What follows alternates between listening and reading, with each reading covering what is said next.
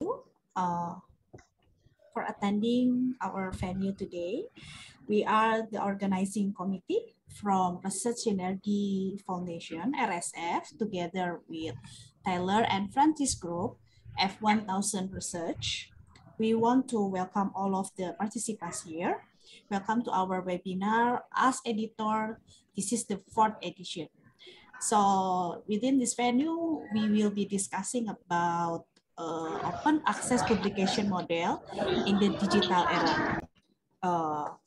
For your information, we are having already about 300 participants listed, registered from many countries in the world. There are participants from Indonesia, Malaysia, Pakistan, Philippines, India, as well as Ecuador. Please feel where is your country from in the chat box so I can know where are you come from. Also, thank you for coming for today, and don't forget to fill the attendance form. Yeah, for today venue, our speaker is Mr. Barry Clarke. He is Managing Director from Taylor and Francis in Asia Pacific. And I myself will become your moderator for today. I'm from Research Synergy Institute. So our topic for today, we're going to discuss open access publication model in the digital era. We want to know what is the importance of open access publication in the digital era. And also, what about F1000 publication model? Barry also will give his insight. And also, there are numerous tips to select and invite responsive reviewer in F1000 research. And I think this will be valuable for all of the ones who wants to publish in the top journals. So here are for today learning contract. During this online lecturing about the session, the online lecture will be delivered by Barry Clarke, and all the material will be distributed to all the participants through the email if you feel necessary. And also about video and audio, all participants, please mute your audio. The host has every right to mute any participant's audio and remove who are deemed disruptive without warning. And in the end of the session, there will be Q&A session. Q&A can only be asked via Zoom chat room, and moderator will manage as time available. We will also give you e-certificate by email after this session for every participant who complete the session until the end of this session. Okay, and for our outline, pardon that we late for 5 minutes, but there will be opening by moderator and then welcoming online lecturing session and learning contract. And after this, please, we want to have an e-group photo session.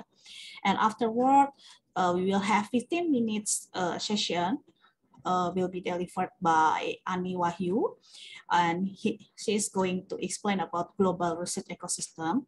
And after that, Barry Clarke will give a lecture about open access publication model in digital era for 50 minutes session. And in the end, we will have Q&A and discussion. And we will close this venue at 3:30. And please let me introduce myself as your moderator. I'm currently working in Research Synergy Foundation as a scientific reviewer, academic paper writing coach, and managing editor. I have BSc from Institute Technology Bandung and MSc from NUS Business School. Okay, right now I want to have a group photo session. I will stop the sharing here, and please, for those who can, please open up your camera. Because we want to have a e-photo group session. Bapak Ibu KPS ya tadi. Yeah, I didn't know in which page you are, so just keep smiling. I will count one until 3, right? And then you can say cheese. Okay. Okay, 1, 2, 3, cheese. Okay. And also for second page, open up your camera if you could. Okay. 1, 2, 3, cheese. Okay, and then for last page, 1, 2, 3, cheers. Okay. Okay, that's for e-photo. And I will continue.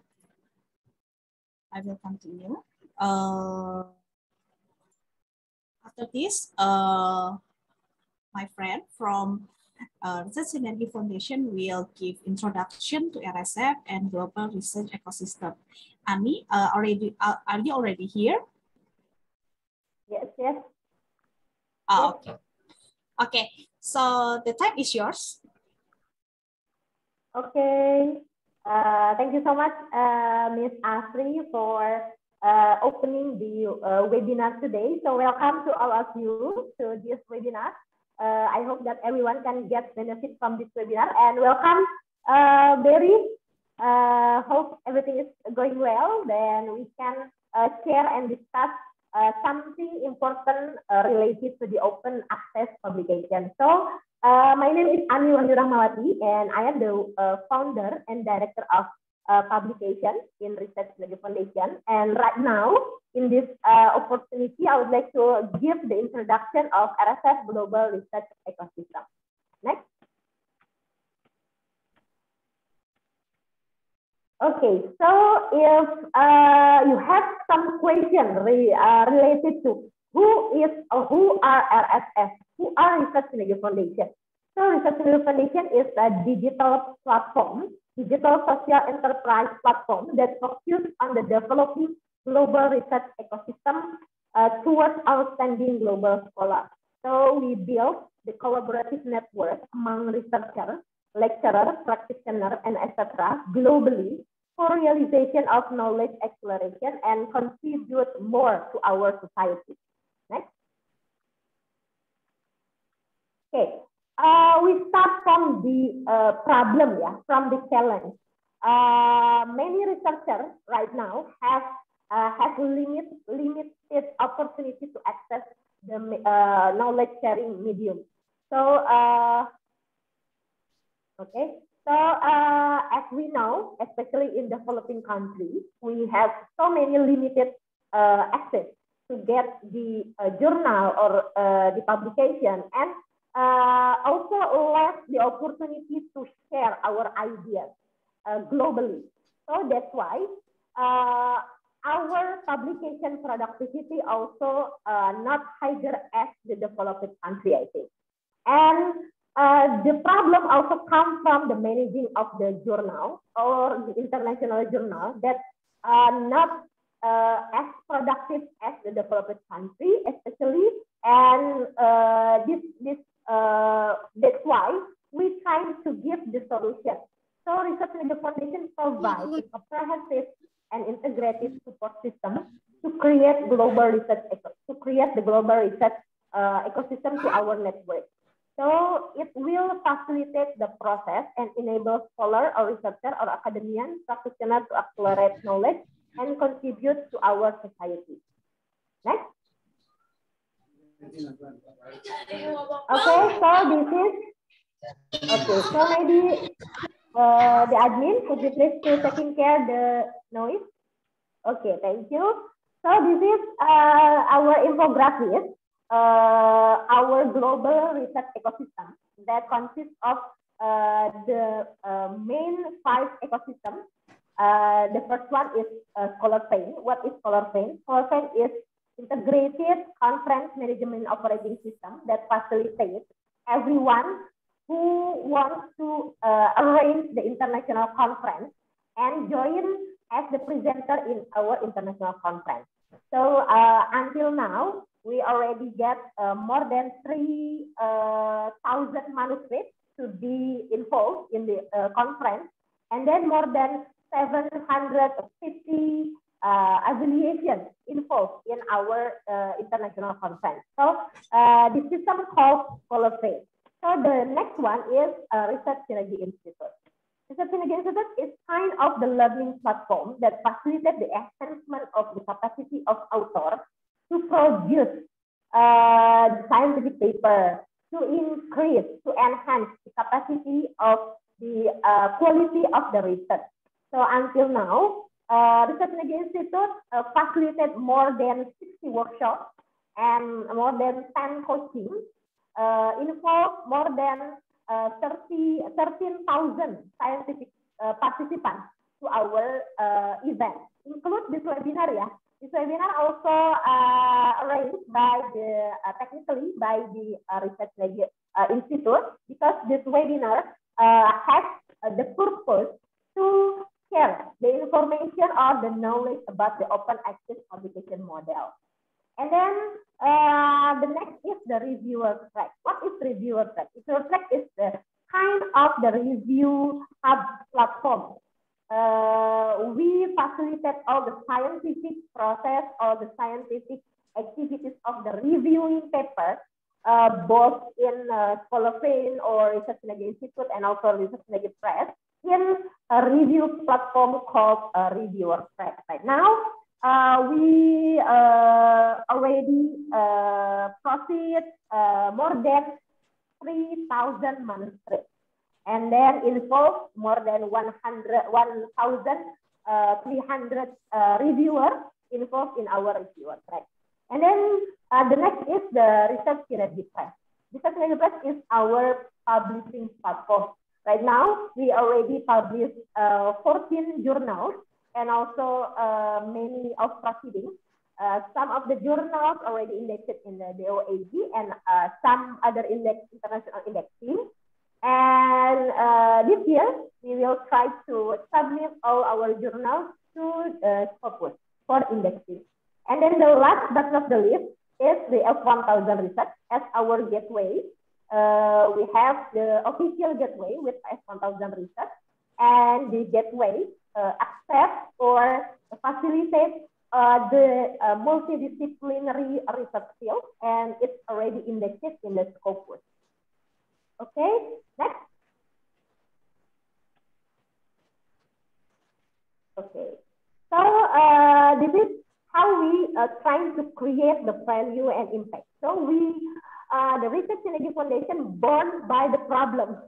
We try to give the solution and give the impact to our society, especially society and also our scholars.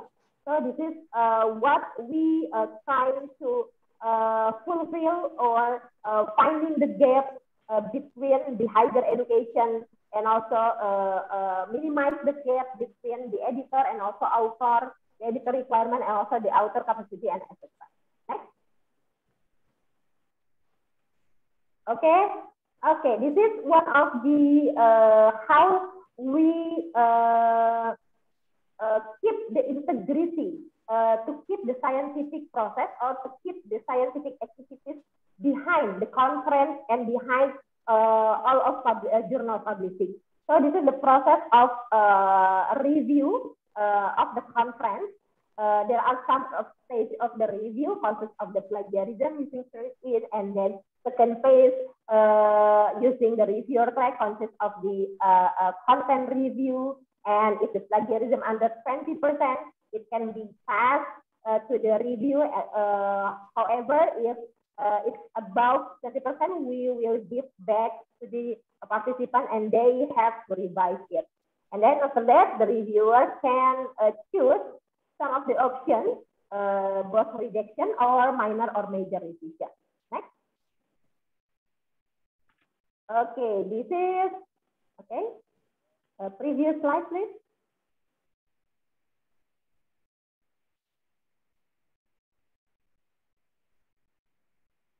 Okay.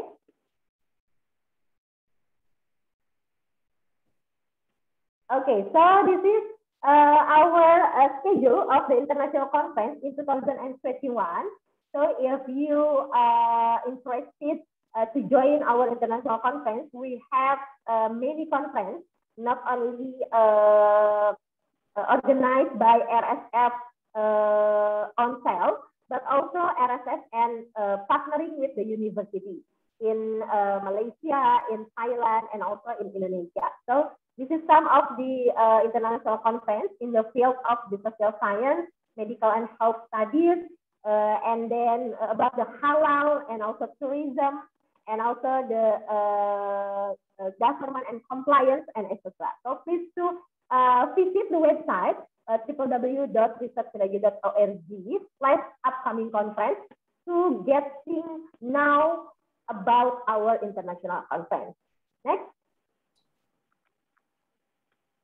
Okay, this is the information or the explanation about the how the problem of author right now. Why the productivity is flat? Because we found some gaps between editorial requirement and also the author capacity. Of some of the root of problem, yeah. Author mindset, for example, and then also the capacity of the language, research quality, and also content packaging, and the last one is about cost or article processing cost. So this gap, we have to find the solution to minimize this gap. That's why Research Synergy Institute focus on enhancing and increasing the capacity of authors to minimize that gap. Not only about the language or research quality, we also share about how to change the mindset into the positive mindset to publish the paper, to be a good scholar or to be a good researcher. Next. This one is some of the example of the portfolio of the Research Synergy Press. So right now we have 14 journals in our publishing platform in different area of the research, education, social science, management, sustainability studies, and then methodology journal, and then creative entrepreneurship, and also tourism. So please to visit the website www.researchsynergypress.com. Next.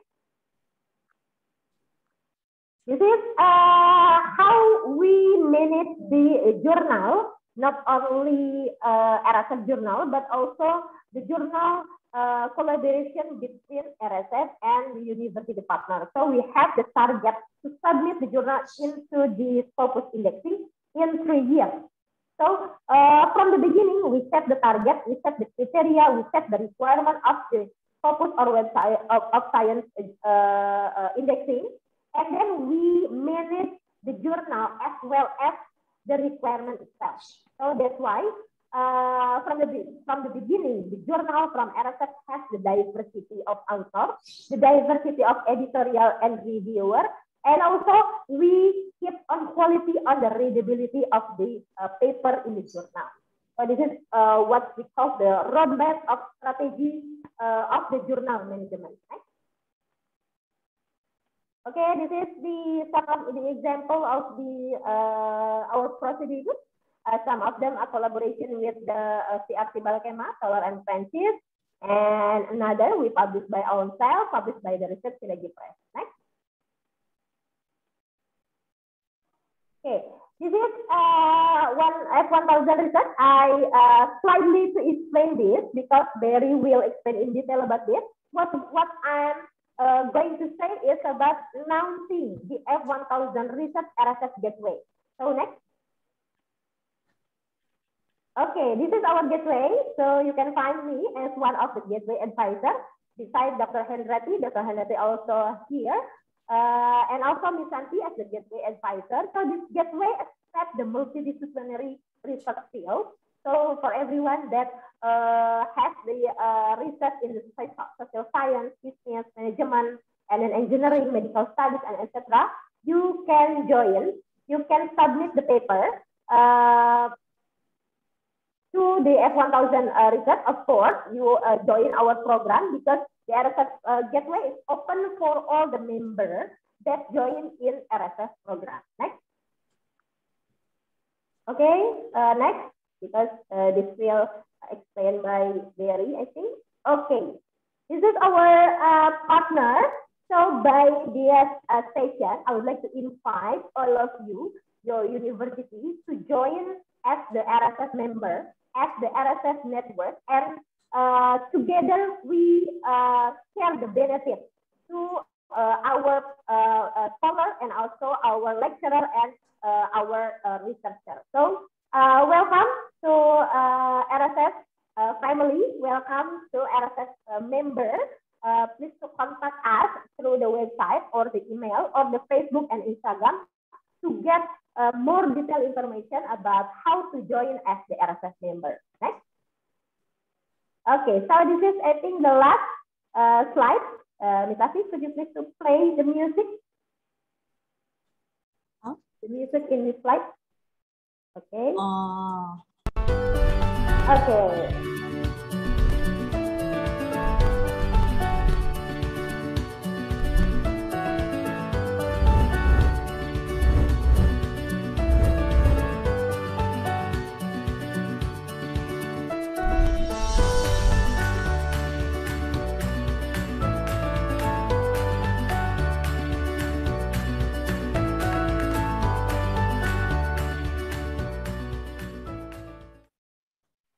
Okay, so welcome to all of you to Research and Education Foundation family, Research and Education Foundation member. Please enjoy this webinar and see you again on the next occasion. Thank you so much. Back to you, Ms. Ashri.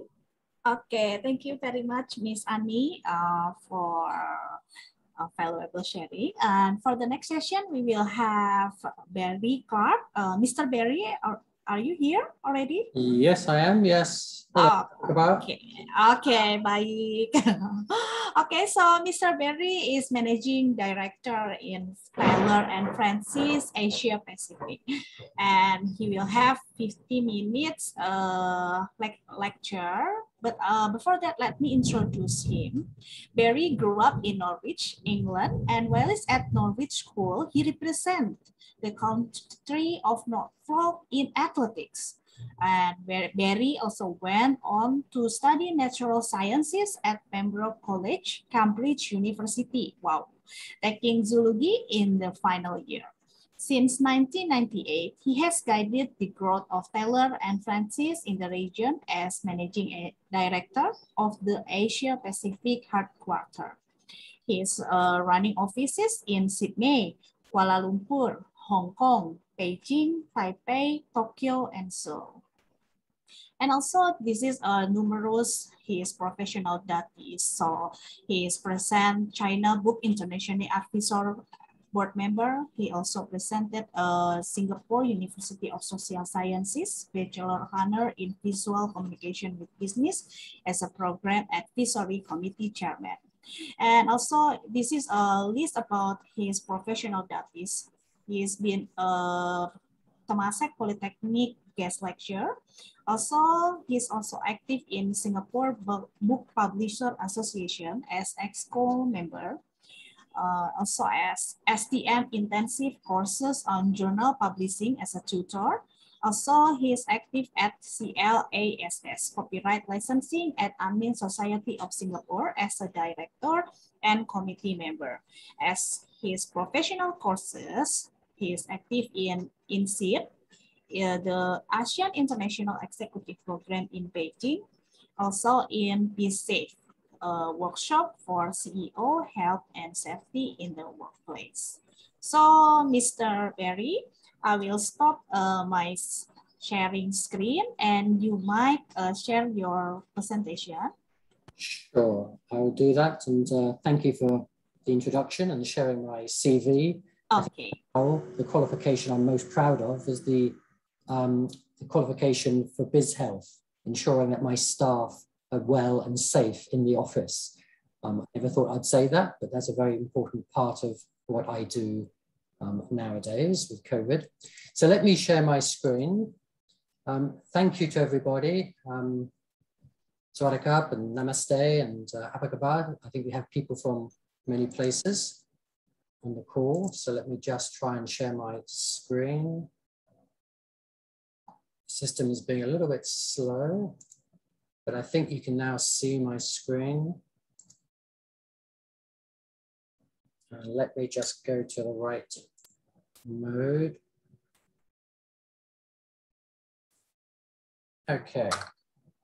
So please confirm you've got the first slide, open access publishing in the digital era. Is that correct? Yes, terrific. Okay, well, thank you very much. Thank you very much, Ashri, for the opportunity, and Ms. Annie for inviting me again. Thank you. So I want to talk a little bit about, very briefly about Taylor and Francis and what we do, and then talk about open access, the importance of open access, which is the journey that most scholars find themselves on nowadays. And I will then focus on the very special features of the RSF gateway that has been built in collaboration with one of our units, F1000. So let me start. So who are we first? Some of you may know of Taylor and Francis Routledge, but we are in the publishing industry, and the key point is that what publishers do is we curate the very best of research and then help scholars bring it to other scholars' attention and to the market generally. We follow something called the Oldenburg Principles. I'd love to spend a few minutes talking about that, but we really don't have time. Basically, principles laid down more than 350 years ago when scientific publishing started are still guiding our philosophy today. But what we do today is really about framing, helping you frame your research, format, using technology to get the best format, whether it be print or digital, into other scholars' hands. Of course, publishing is about dissemination, and that's a key part of what we do, the dissemination of research, marketing and sales for a big company like Taylor & Francis is very much part of what we bring to your advantage. And we also have a lot of support services, ensuring that your research is discovered, is visible, ensuring that audiences are engaged, after sales service, if you like, after sales support, after publishing support. That photograph obviously was taken pre-pandemic at a book launch here in Singapore. It's the kind of thing that we love to do whenever we get the chance. And we've been doing this for a long time, not myself. I've been with the company about 23 years, but the company was founded over 200 years ago. And we're very proud of our tradition of publishing through the ages. We are one of the largest publishers with 8,000 new books published under Routledge and CRC Press. I hope some of you maybe are our authors under those two imprints. You're welcome to submit a full-length manuscript if you feel that you have a book in you. We're very happy to hear from you. And journal publishing, which is where we started. We use several imprints, Taylor & Francis Routledge in particular. Over 2,700 journals are published by the group. And most recently, we have open access publishing under Cogent, Dove Press, which is primarily a medical publisher, and then F1000, we acquired about 18 months, 2 years ago. And I'll go on to explain how that acquisition, how the publishing model that they brought to Taylor & Francis has helped develop the RSF gateway that I'll talk about in more detail in a minute. So I want to just spend a few minutes talking about open access. I'm sure everyone on this webinar has heard of open access, and you've probably published open access, but I just want to be absolutely certain that we do have the basics right. So what is open access? Open access makes published academic research freely available and permanently available, so anyone, anywhere can read and build upon this research, and one might add, at any time in the future. So it is a new business model. Well, maybe almost 20 years old, actually, arguably, but it's something that we've now embraced totally, even as a traditional subscription-based publisher. Everything that we do is now increasingly around the trend towards open research, open science, open access. In a nutshell, these are the 4 key advantages. It increases your discoverability, creates an impact beyond academia, and you can freely share the work And in some cases, it's vital to comply with funder mandates. I'll talk about these in just a touch more detail. Increasing discoverability in the use of your research, that is usually a driving motivation for researchers. If it's published open access, your research will be available anywhere on the planet at any time. And that greater visibility will increase readership and hopefully citations. And that can help, of course, with your career and maybe your funding prospects too. We all want to have an impact, and research is a great way of ensuring that impact helps society progress. And it's not just you're going to be able to reach new readers, but you'll be able to reach readers who've got access to institutional research libraries, but also probably meeting the needs of policymakers in government and maybe in non-government organizations, NGOs, and certainly reaching educators, the media, practitioners, and even members of the public. So the key point is open access provides you with a way of reaching a much wider community. And it's free to share anywhere. Of course, there are still copyright restrictions on what people can do with your research. You can't plagiarize, for example, but the key point is that there's no paywall to be able to access your research. And this creates many more opportunities to reuse the research, to validate it, and to help you build up a network of people in a similar field. And this is particularly important in some parts of the world, notably Europe, but increasingly in Asia and America. Mandates are beginning to be formulated, certainly in Japan, in China. There are discussions around formulating mandates that any research funded by a government body, say the Japan Science and Technology Agency, or in Singapore, the Academy of Sciences, or A-STAR as we call them, the Agency for Science, Technology and Research, A-STAR, they have mandates. So any research funded by the agency must be published open access. And this is a growing trend. And we provide ways of publishing by satisfying those mandates. So open research is the movement to open all outputs of scholarly activity. But it's important to note, it's not just the article, it's also the data behind the article, maybe computer coding, perhaps protocols, and other material also is increasingly that needs to be made available. I'll talk about that in a moment. And Taylor and Francis were absolutely committed to enabling the sustainable open research initiatives that are still evolving around the world. Open research is still a relatively new idea, part of the sharing economy that we talk so much about now, especially in the pandemic. The importance of sharing will be critical as we come out of this pandemic, and we are committed to supporting this trend. So these are the areas, I've mentioned a couple already. Open access, open data, very important that the data is available to be interrogated by other scholars, open source software perhaps, techniques, methods, methodology. And also increasingly of interest is the idea that the peer review process, peer review is central to our integrity as a publisher. Everything we have ever published has been reviewed by peers, so it is really validated, authenticated. But the idea of having open peer review is still relatively new. And this model, the F1000 RSF Gateway, is actually a very new model that takes advantage of open peer review. And I'll come to that now, because now I'd like to talk about the F1000 research and the RSF Gateway that we have built together. Excuse me.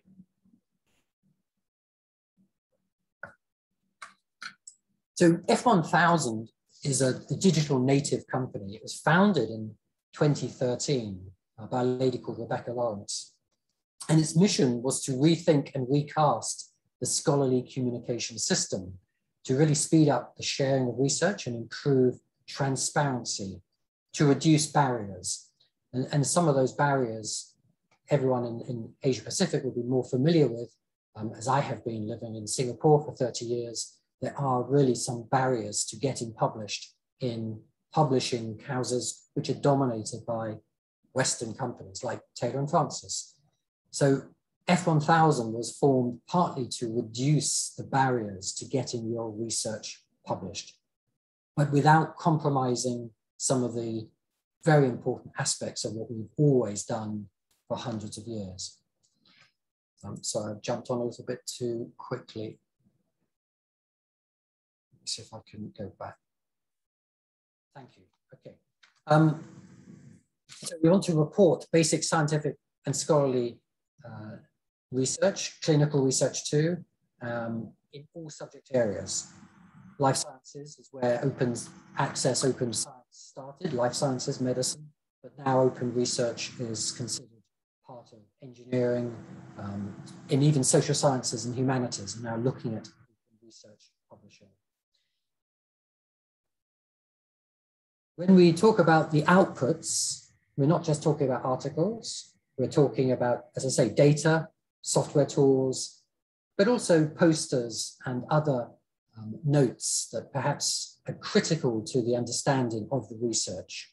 And all of that builds up to a better communication of that research and builds capacity across the world.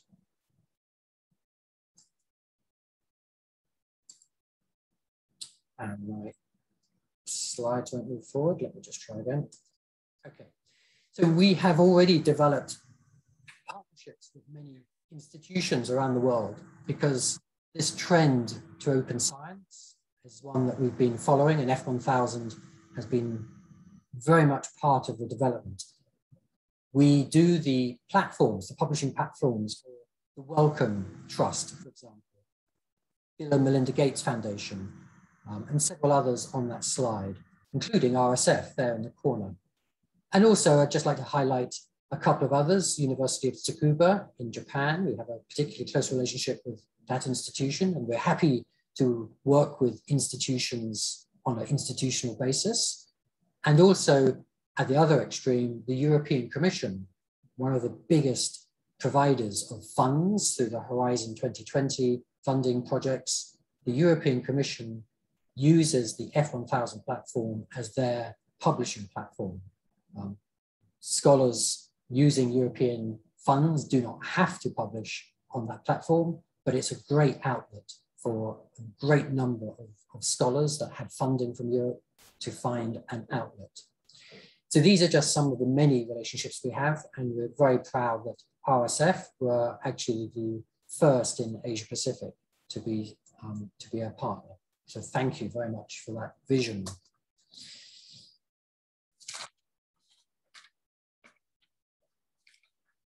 So what is the Gateway? It's an open hub for publishing research. I think I've covered some of this already, so I'll be very brief on this slide. One of the key points is that it's rather like a pre-press publishing opportunity, pre-print publishing opportunity. But one of the key points is that we have post-publication peer review, and that's very transparent. Everything we do, as I say, is peer reviewed, and authors have a chance to help us find those peer reviewers. I've got quite a few slides about finding good reviewers later on. And everything that we do eventually publish that gets through the process of being approved is then indexed in Scopus and PubMed and other indexing houses. And of course, one of the things that's often forgotten about in terms of the importance of publishing, and that is your research is preserved. It really will be preserved for generations to come. And as I've hinted at, it's not just articles, but there's other kinds of publishing that we can do. Outputs like training reports, funding reports, posters, slide decks, for example. All of that can be published on the platform.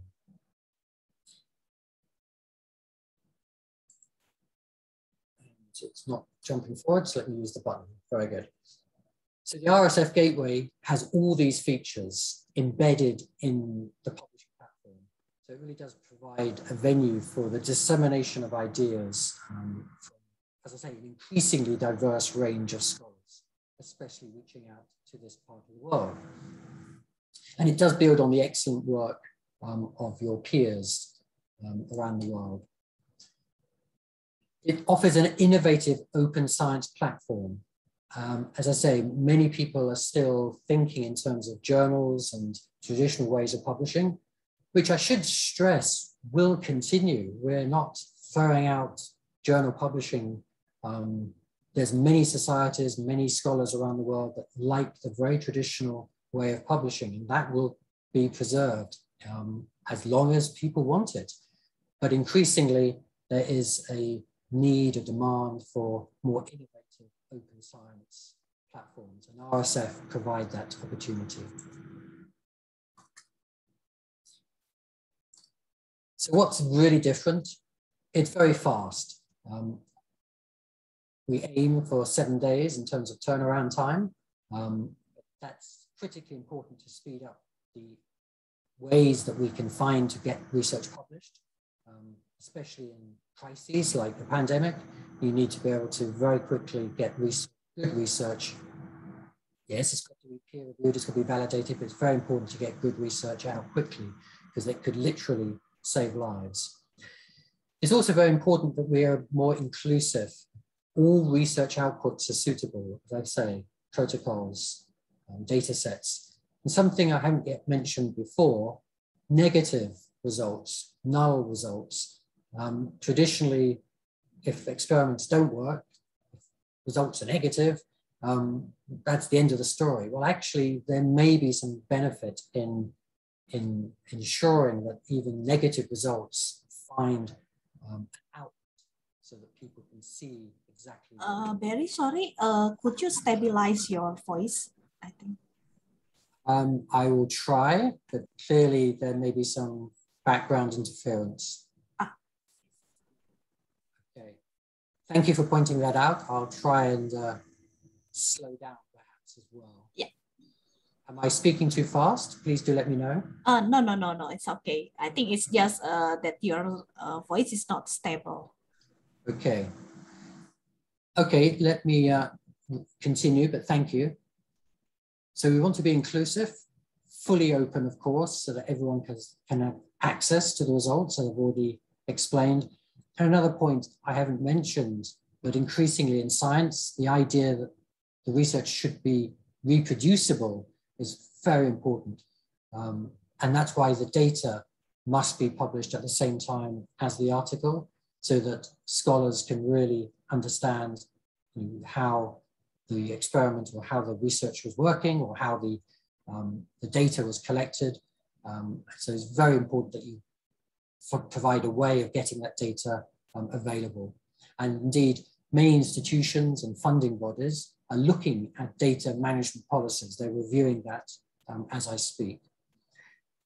And another key point, which I've mentioned a couple of times, and that is the transparency of an author-led publishing program with open and transparent peer review. And I've got some slides that begin to explain how that works in a moment. So the aims and scope of the Gateway, the RSF Gateway, is to publish original research, including review articles, analytical reports, and case studies, but also posters, slides, and other kinds of documents. That material doesn't have to be peer reviewed. So what needs to be peer reviewed is the main article. Other material does not need to be peer reviewed. The Gateway publishes across all research areas. As I said, research in the open access methodology started in biosciences and medicine, but increasingly other subjects, engineering, social sciences, economics, business, even history and the arts. You're increasingly moving towards finding ways of doing open access publishing. And of course, RSF, the relationship with RSF started on the back of the fact that they organize many conferences. And this is a great way to get research configured and submitted and discussed. And again, this is a great way that we can help to get proceedings or conference submissions published if it goes through all the critical, the ways of analyzing and checks that the research is indeed up to scratch and of a good standard. But conferences are a key part of the channels of communication for scholars, and we see this as a very important part of what RSF and F1000 can do for you. So I've got a few slides that go into the process in a little more detail.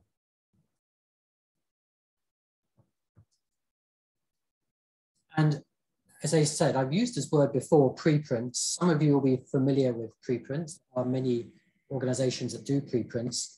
F1000, if you like, is a combination of preprints and a journal-like model. So in a nutshell, once an article or piece of work is submitted, open access is the desired outcome, there are checks that are done that ensure that the material that you're submitting has gone through the basic procedures so that we can check that there's no, obviously, concerns around plagiarism, that the scientific institution, the institution is a legitimate institution, that you are a legitimate author. Ethical issues do come up all the time in publishing, and so it's very important that before an article is accepted, that there's some basic checks are done.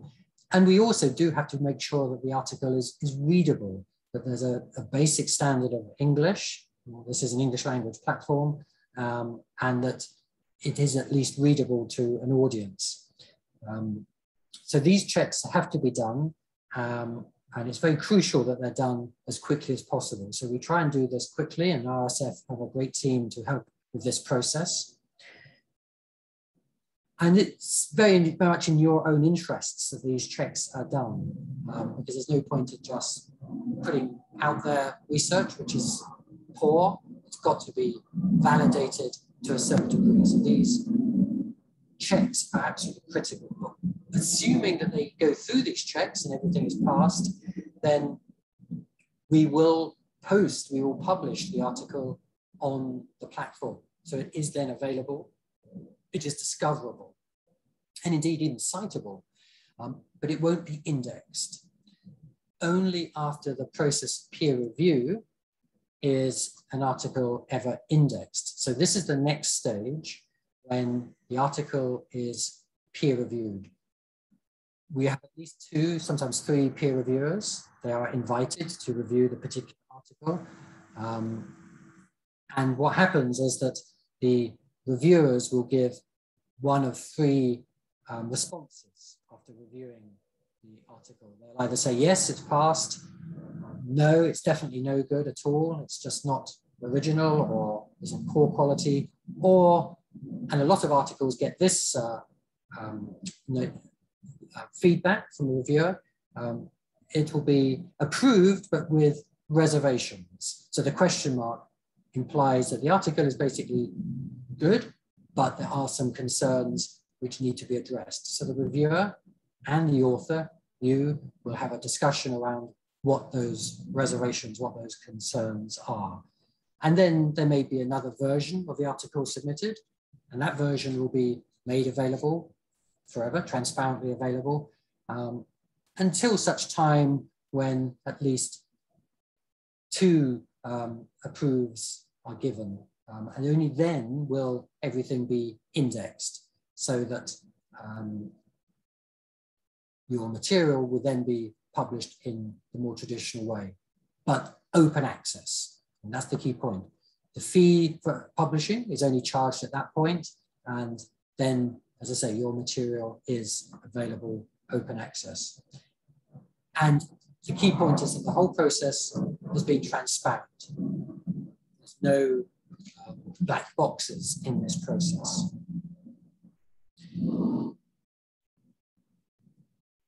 So hopefully that's clear. And if there's any questions later on, we're happy to try and answer any questions that we have around that process.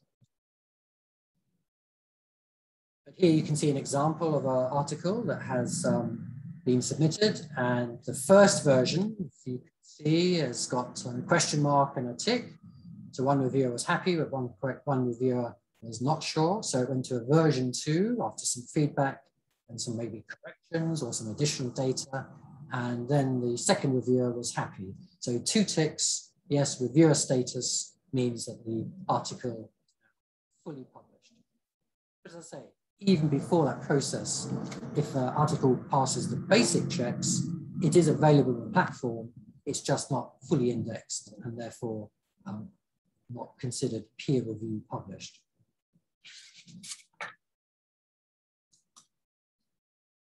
And we have metrics. Of course, everyone is looking at metrics now in various ways, and all this is available on the hub as well. So you can very quickly see exactly what kind of impact your research is beginning to have around the world.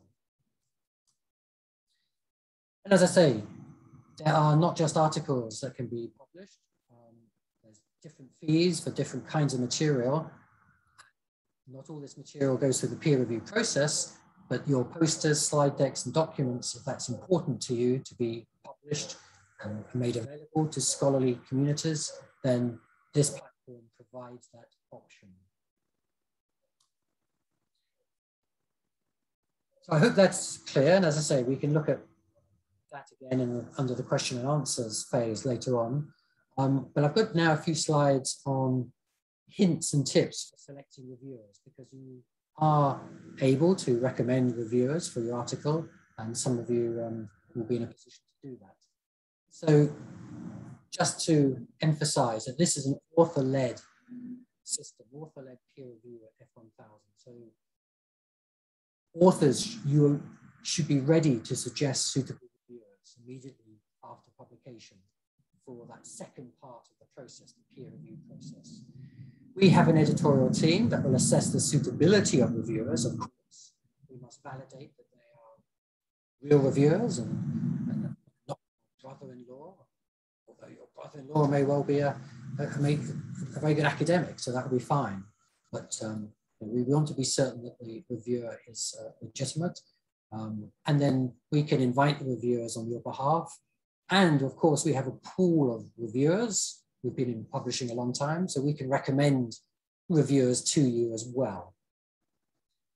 So what makes a qualified, what makes a good reviewer? Well, clearly qualification is important, typically a doctorate, but in some areas that's not necessarily, more practitioner-oriented areas, a PhD would not be absolutely necessary. Education, life science is mentioned, counseling might be another one. So you can ask the editorial team for guidance about the kind of reviewer that you're looking for. Generally, they have to be an expert in the field. That might go without saying, but by expert, we might mean that they've already published articles, not necessarily with us, but in an internationally recognized journal. And those articles would be considered to be needed to be fairly current, published within the last 3 to 5 years. Not all areas, subjects are validated through the usual publication record. So again, there can be flexibility around these criteria, but that's the general situation relating to the reviewer. And clearly qualified, being expert, yes, but being impartial, only that will guarantee that the research is really legitimate. So reviewers should not have any competing interests, no bias that could sway their decision. So they should be close collaborators. So a reviewer, for example, should not be a co-author. If you submit a paper, there's no point in asking your co-author to be a reviewer. Certainly not a co-author that's published with you in the last 2 or 3 years. Very sorry. Could you move closer to your laptop? I think your yes, voice. okay. Yeah. I think your voice is sometimes missing. Hope you've been hearing me, so thank you. So currently, we generally don't want reviewers to work at the same institution. So someone from a different institution, and they should be too close to collaborator. So we understand that in some areas, the field is very, very small. The research is a very small ecosystem, but nevertheless, we would ask you to try and be diverse in your choice of reviewers. If you've got any, again, concerns, the editorial team will be happy to try and support your choice and your selection of reviewers. And I've hinted at this just now, but the more international we are as a publisher, the more international your research is.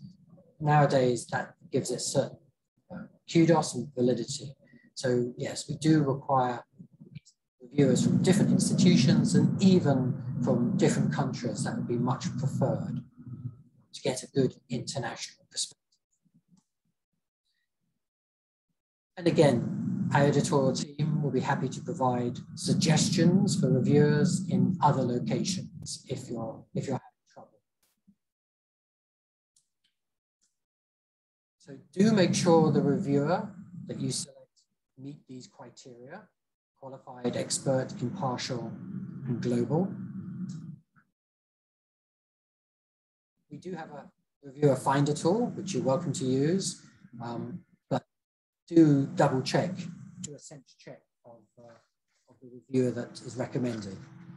Systems are all well and good, but please do use common sense as well. And do look at authors of works you have cited. That's quite fine. Your research will automatically be referencing many, many other pieces of work. I think Isaac Newton said we all stand on the shoulders of giants, forgive me. So authors that you have cited sometimes make very good reviewers. And do perform keyword searches. There's lots of databases out there, PubMed, Web of Science, and you may well find authors working in your field by doing a simple search. Institutions and departments that are prominent in your field, that's a very good, rich source of potential reviewers. So do make use of the websites of institutions. And don't give up. It's a tough, getting reviewers is increasingly challenging. Around the world, publishing companies are finding it more and more difficult to find reviewers. Part of the problem, of course, is the recognition of the review process is something that leaves, that's not fully developed yet. There are organizations that are working on that, trying to give some kudos, literally kudos to reviewers.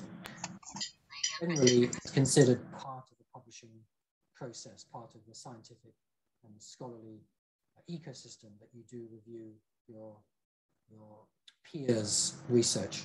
Again, that's something that we've been involved in for literally hundreds of years. So there's some tips and hints for finding a reviewer of your research. I hope that's clear. I'm sorry if connection is not perfect, but hopefully you've got what I was saying, and we can go into the question and answer session.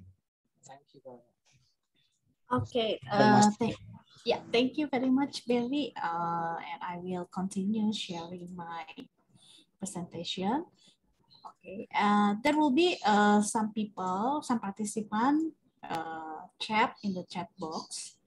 There are some questions, like the first one is, I would like to consider the publishing in the open access, but how about the quality in this open access? Since I think maybe the participant thinks that F1000 could include many very diverse knowledge field.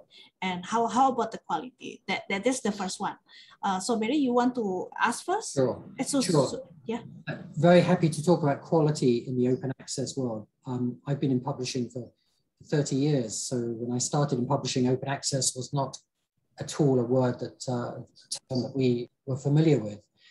And in the early days, there were concerns that open access was equated with lower quality research. There definitely was that concern amongst publishers, amongst the scientific scholarly community. Those concerns have now gone. I assure you that now open access is the way that quality research is increasingly published, especially in many fields, biosciences, medicine, etc.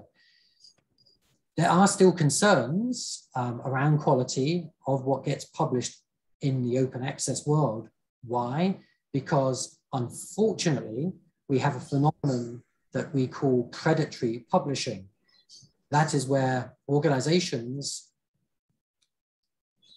know that researchers have to publish, know that they're getting funds to publish. Funders are sometimes making funds available for article processing charges.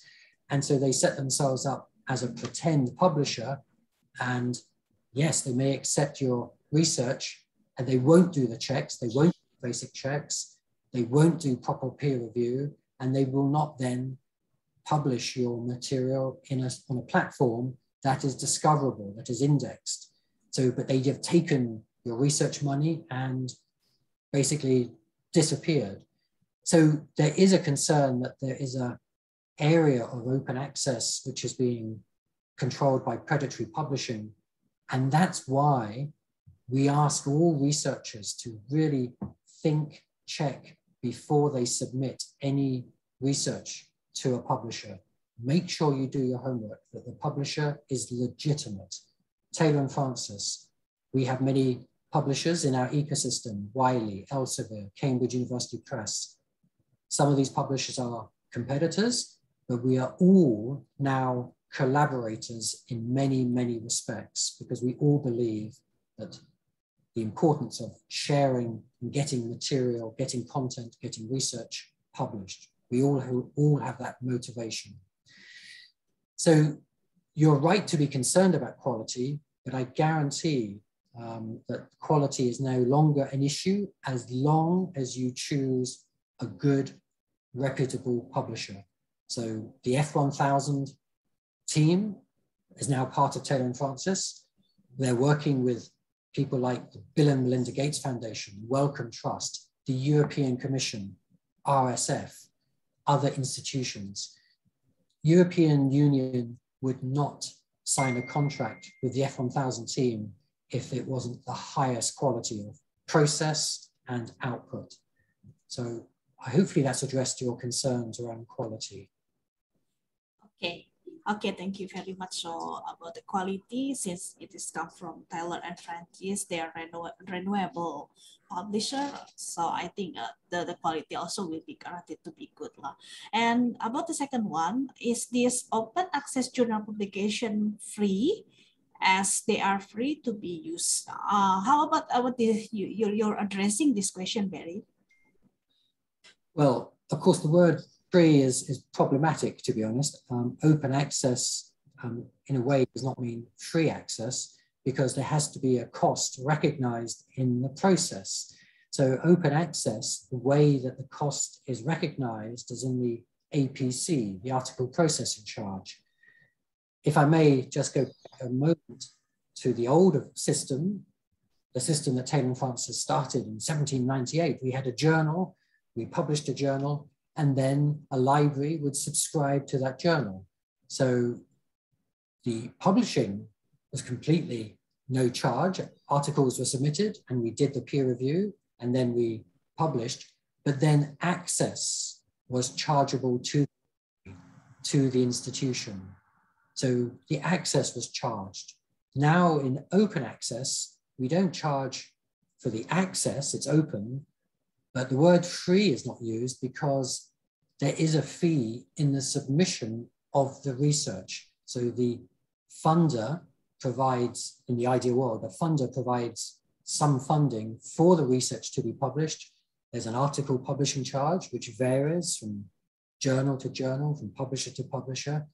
Sometimes there's discounts, special ways of getting research published. Not usually free. There's always got to be a publishing charge because the process has a cost. But once the article has gone through those checks, those ethical checks, those checks before the peer review process, and once the article then has gone through the peer review process, the access is free. So anyone in the world can access that article. You do a Google search and it will be available. Okay, so that because we want to open to all the readers, so that we a researcher can disseminate our knowledge freely, so that yes, there is a consequence that we must pay some fee here. And also for the next question, how long can a researcher wait for his article to be published and indexed in an open access journal? So for publish, if you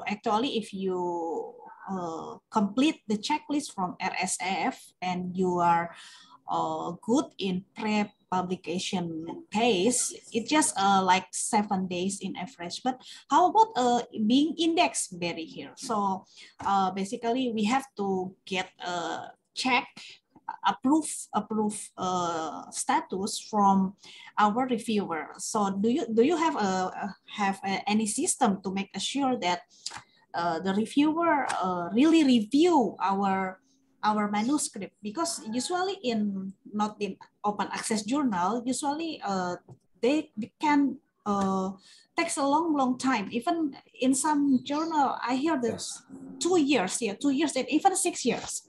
It's crazy, right? And how about here in F1000? Yes.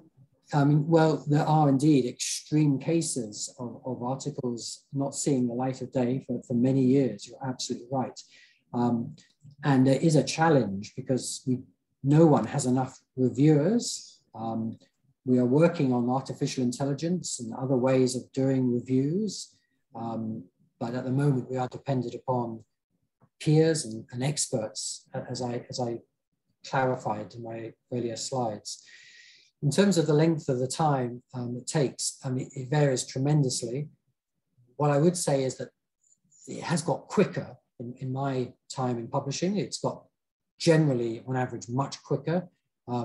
I confess I can't give you details because I honestly don't know them, but my guess is that anything can be, so I know some articles get published within days. That's very unusual. I would have thought it's mostly weeks to running into a couple of months. I would have thought that's generally the average.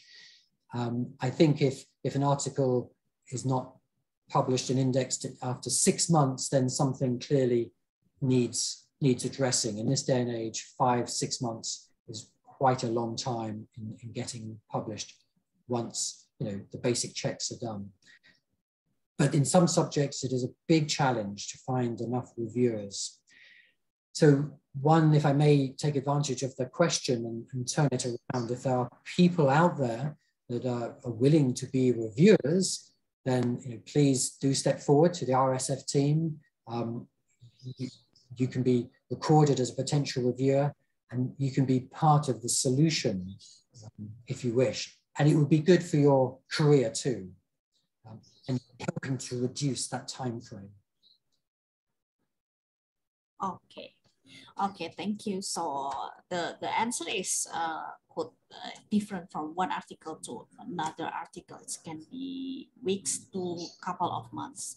And then for the last question, what are the major factors that could lead to the paper being rejected or to be published in F1000 research? And how many steps are there in the review process? Okay, embedded in this question is actually a whole presentation that I could give, giving tips about how to get published and explaining what are the many reasons why articles do get rejected, and how to increase your chances of being accepted. And I'm tempted to say, we should offer that as a presentation, actually.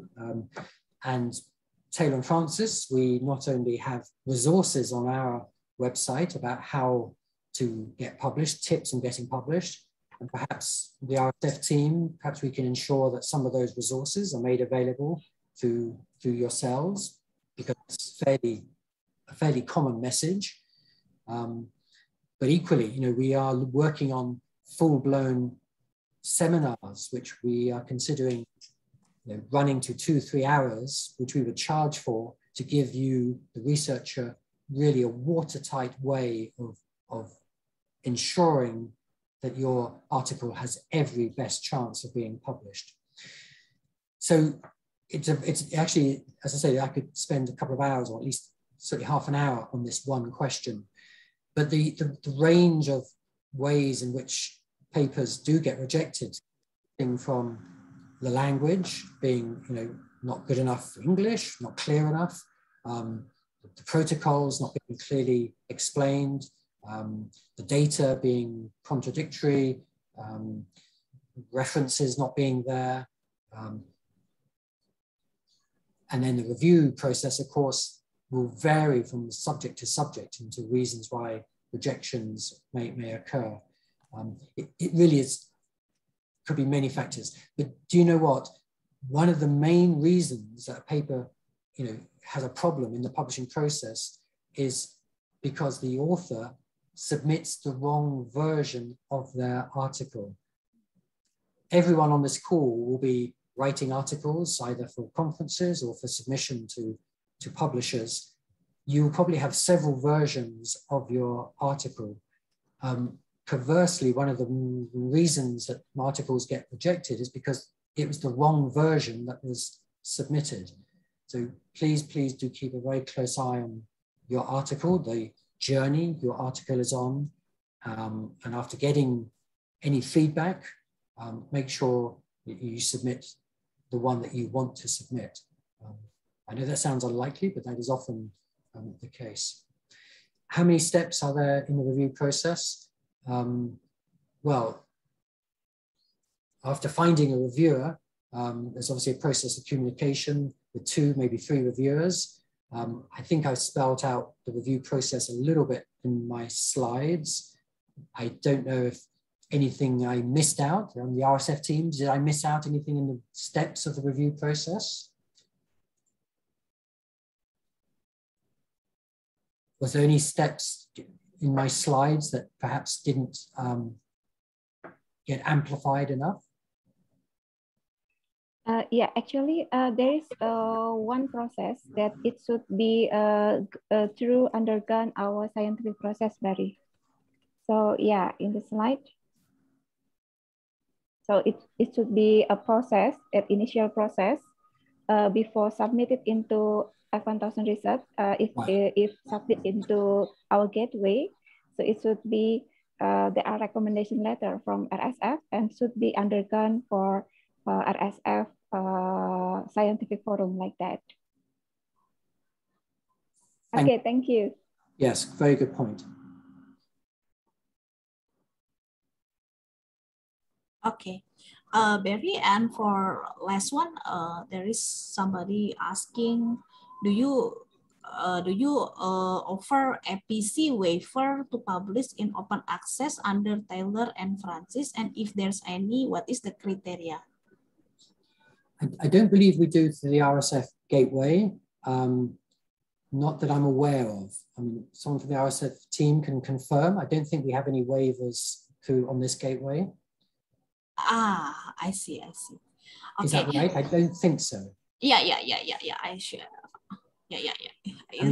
I don't think that there is a APC waiver too. No. And also, if somebody has a problem with a publisher from Taylor and Francis, do you have any recommend website to contact with? Like this is people who already published under CRC, but she's not assured that this is open access, as she cannot see the she can see the paper, but nobody can see his paper. So okay. CRC Press is our book publisher that focuses on science, technology, medicine, and some other subjects. So CRC, to my knowledge, doesn't have any open access books. We are working on open access books where a fee is paid in advance and the book is then made available as an ebook free of charge. But very, very few books have followed that route yet. It's different to journal publishing, where open access is, I would guess it's up to 20% of all articles are now published open access. Maybe it's 30%. I'm not familiar with the latest statistics. So if the query is about a CRC Press article, it sounds like it may be an article in a book or a conference proceedings. Without knowing the details, I can't really comment further. So I just think there may be a misunderstanding about where the article has been published. That's a possibility. Ah, okay, I see. So forgive me for not being able to answer that. Okay, I see. So that's all our question and our discussion for today. Maybe Barry, would you like to add some closing remark? Well, thank you very much for the opportunity. Again, I'm not quite sure how many people on the call, however many there are, and wherever you are based, this useful. The RSF F1000 Gateway is a very innovative new venture. Every new venture has many challenges and expectations are different around the world. I've lived in Singapore, as I say, for 30 years and set up offices in many countries. And I know that the ecosystems, the scholarly ecosystem in Japan, in Malaysia, in Thailand, Indonesia, every ecosystem is a little bit different. But what I see through open access publishing is really some of the barriers being removed. Not only the barrier in terms of paywalls, yes, there's still article publishing charges. There must still be a cost to the process. Hopefully your funder can help you with that. But I see this as a way of breaking down barriers, being much more inclusive, much more diverse. And I think science, research, the scholarly community will be the long-term winners with this kind of innovative publishing platform. So thank you, all the Research Synergy team, for joining us on this journey. And there's lots of opportunities, I think, to help scholars around Asia Pacific, in South Asia, in Africa. We can help scholars around the world. Okay, thank you very much, Barry, for your lecture today. This is indeed very valuable for all of us. And for your information, for all the participants, please get in touch with Research Synergy team. We are available in the Facebook, Twitter, and Instagram. This is our address. And also, all of you can contact us for more synergy in the future here. And also, we also have our website, researchsynergy.org. And for the lecture for today's session will be available in the YouTube Research Synergy today. Okay, thank you very much once again for Mary. And thank you very much for all the participants. For the e-certificate will be available in your email. So I'm Ashri. Thank you for today's session. So I will end this lecture session. Thank you once again.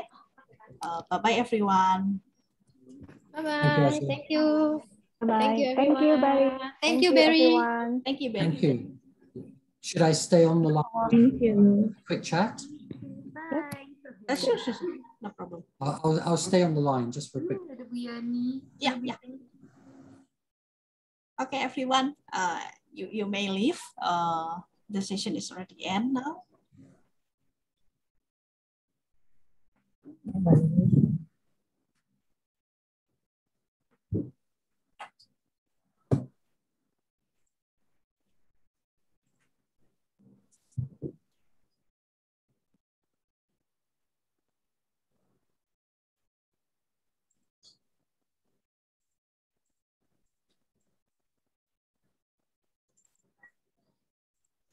maybe not. I see there's lots of people still on the call, so maybe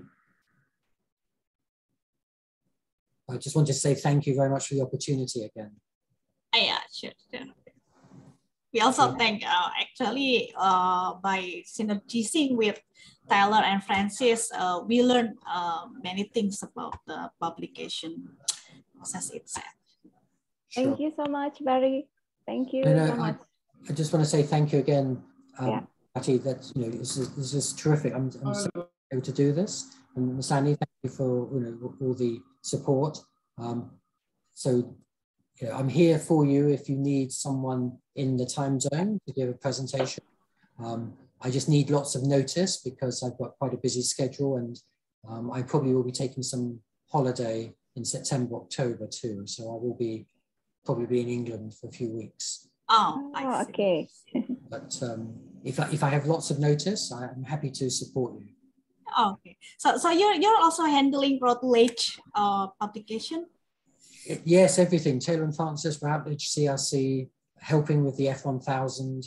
I'm having conversations around other platforms with people like NSTDA in Thailand and Hong Kong Grants Council and A-Star in Singapore. So there's lots of opportunities for research platforms and obviously publishing, setting up book series and even journals. Occasionally a new journal does get launched, just occasionally. So yeah, my work covers editorial, sales, marketing, and running offices. Oh, okay. I see. And health and safety. Yeah, health and safety for you too, Barry. Yes, okay, well, thank you very much, ladies. I really appreciate the opportunity. Yeah, sure. So do we. Okay. I'll say goodbye. Time I can see. Yeah. So Ani, I will end this session. Yes. Okay. Please end the session. Thank you. Okay. Thank you. Bye. See you. Bye.